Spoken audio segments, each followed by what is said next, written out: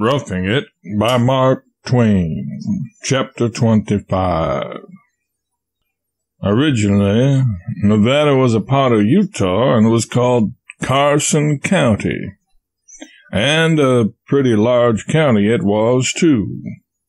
Certain of its valleys produced no end of hay, and this attracted small colonies of Mormon stock raisers and farmers to them. A few Orthodox Americans straggled in from California, but no love was lost between the two classes of colonists. There was little or no friendly intercourse. Each party stayed to itself. The Mormons were largely in the majority and had the additional advantage of being peculiarly under the protection of the Mormon government of the territory. Therefore, they could afford to be distant and even peremptory toward their neighbors. One of the traditions of Carson Valley illustrates the condition of things that prevailed at the time I speak of. The hired girl of one of the American families was Irish and a Catholic, yet it was noted with surprise that she was the only person outside of the Mormon ring who could get favors from the Mormons. She asked kindnesses of them often and always got them. It was a mystery to everybody. But one day, as she was passing out at the door, a large bowie knife dropped from under her apron, and when her mistress asked for an explanation, she observed that she was going out to borrow a washtub from the Mormons. In 1858, silver lodes were discovered in Carson County, and then the aspect of things changed. Californians began to flock in, and the American element was soon in the majority. Allegiance to Brigham Young and Utah was renounced, and a temporary territorial government for Washoe was instituted by the citizens. Governor Roop was the first and only chief magistrate of it. In due course of time, Congress passed a bill to organize Nevada Territory, and President Lincoln sent out Governor Nye to supplant Roop.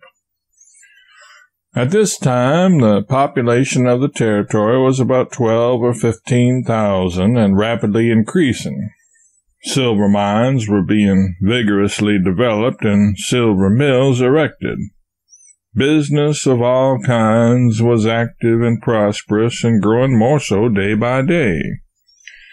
The people were glad to have a legitimately constituted government, but did not particularly enjoy having strangers from distant states put in authority over them, a sentiment that was natural enough. They thought the officials should have been chosen from among themselves, from among prominent citizens who had earned a right to such promotion, and who would be in sympathy with the populace and likewise thoroughly acquainted with the needs of the territory. They were right in viewing the matter thus, without doubt. The new officers were emigrants, and that was no title to anybody's affection or admiration either. The new government was received with considerable coolness. It was not only a foreign intruder, but a poor one. It was not even worth plucking, except by the smallest of small fry office-seekers and such. Everybody knew that Congress had appropriated only $20,000 a year in greenbacks for its support, about money enough to run a quartz mill a month. And everybody knew, also, that the first year's money was still in Washington, and that the getting hold of it would be a tedious and difficult process. Carson City was too wary and too wise to open up a credit account with the imported bantling with anything like indecent haste. There is something solemnly funny about the struggles of a newborn territorial government to get a start in this world. Ours had a trying time of it. The Organic Act and the instructions from the State Department commanded that a legislature should be elected at such and such a time, and its sittings inaugurated at such and such a date. It was easy to get legislators, even at $3 a day, although board was $4.50. For distinction has its charm in Nevada as well as elsewhere, and there were plenty of patriotic souls out of employment. But to get a legislative hall for them to meet in was another matter altogether. Carson blandly declined to give a room rent-free or let one to the government on credit. But when Curry heard of the difficulty, he came forward solitary and alone and shouldered the ship of state over the bar and got her afloat again. I refer to Curry, old Abe Curry. But for him, the legislature would have been obliged to sit in the desert. He offered his large stone building just outside the Capitol limits rent-free, and it was gladly accepted. Then he built a horse railroad from town to the Capitol and carried the legislators gratis. He also furnished pine benches and chairs for the legislature, and covered the floors with clean sawdust by way of carpet and spittoon combined. But for Curry, the government would have died in its tender infancy. A canvas partition to separate the Senate from the House of Representatives was put up by the Secretary at a cost of $3.40, but the United States declined to pay for it. Upon being reminded that the instructions permitted the payment of a liberal rent for a legislative hall, and that money was saved to the country by Mr. Curry's generosity, the United States said that did not alter the matter, and the $3.40 would be subtracted from the Secretary's $1,800 salary. And it was. The matter of printing was from the beginning an interesting feature of the new government's difficulties. The Secretary was sworn to obey his volume of written instructions, and these commanded him to do two certain things without fail, viz. 1. Get the House and Senate journals printed, and 2. For this work, pay $1.50 per thousand for composition and $1.50 per token for press work and greenbacks. It was easy to swear to do these two things, but it was entirely impossible to do more than one of them. When greenbacks had gone down to 40 cents on the dollar, the prices regularly charged everybody by printing establishments were $1.50 per thousand and $1.50 per token in gold.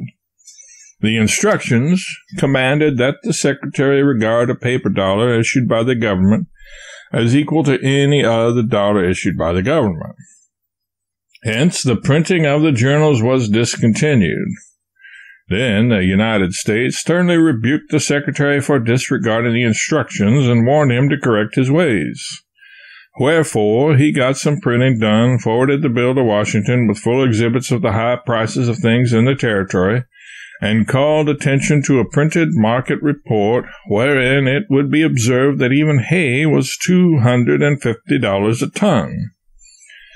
The United States responded by subtracting the printing bill from the Secretary's suffering salary, and, moreover, remarked with dense gravity that he would find nothing in his instructions requiring him to purchase hay. Nothing in this world is palled in such impenetrable obscurity as a U.S. Treasury Comptroller's understanding. The very fires of the hereafter could get up nothing more than a fitful glimmer in it. In the days I speak of, he never could be made to comprehend why it was that $20,000 would not go as far in Nevada, where all commodities ranged at an enormous figure, as it would in the other territories, where exceeding cheapness was the rule. He was an officer who looked out for the little expenses all the time. The Secretary of the Territory kept his office in his bedroom, as I before remarked, and he charged the United States no rent although his instructions provided for that item and he could have justly taken advantage of it. A thing which I would have done with more than lightning promptness if I had been secretary myself. But the United States never applauded this devotion. Indeed, I think my country was ashamed to have so improvident a person in its employ.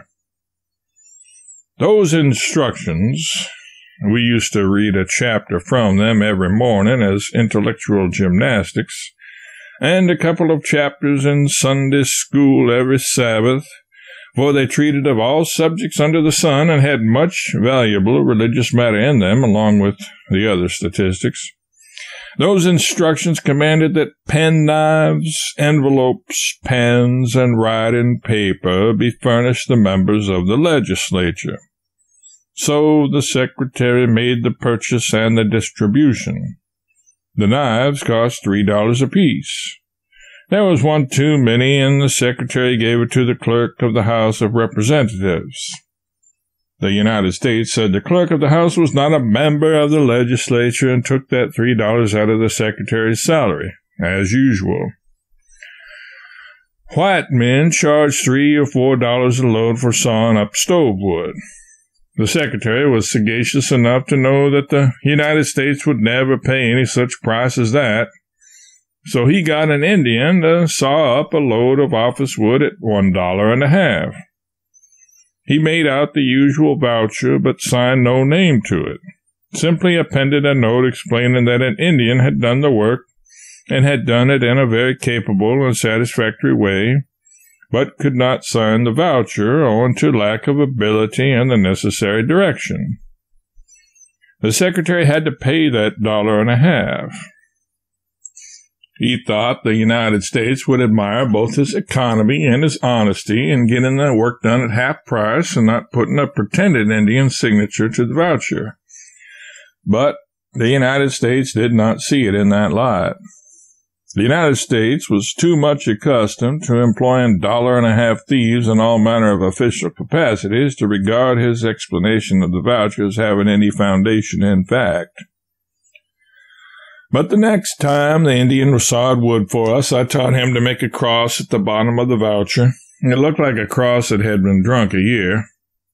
And then I witnessed it, and it went through all right. The United States never said a word. I was sorry I had not made the voucher for 1,000 loads of wood instead of one.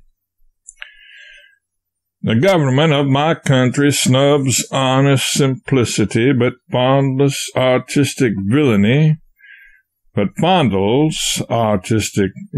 and I think I might have developed into a very capable pickpocket if I had remained in the public service a year or two. That was a fine collection of sovereigns, that first Nevada legislature. They levied taxes to the amount of $30,000 or $40,000 and ordered expenditures to the extent of about $1 million. Yet they had their little periodical explosions of economy like all other bodies of the kind. A member proposed to save $3 a day to the nation by dispensing with the chaplain. And yet that short-sighted man needed the chaplain more than any other member, perhaps, for he generally sat with his feet on his desk, eating raw turnips during the morning prayer. The legislature sat 60 days and passed private toll road franchises all the time. When they adjourned, it was estimated that every citizen owned about 3 franchises, and it was believed that unless Congress gave the territory another degree of longitude, there would not be room enough to accommodate the toll roads.